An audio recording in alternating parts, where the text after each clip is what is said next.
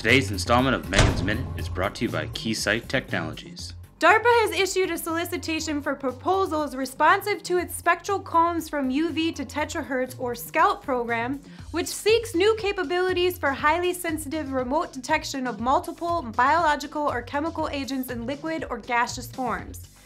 Spectroscopic chemical sensing can be used to detect traces of biological and chemical agents and residue from explosive materials. However, current capabilities in operational military environments lack the sensitivity and broad spectral coverage needed to detect and distinguish among deadly chemicals and the frequency clutter generated by common components in the atmosphere.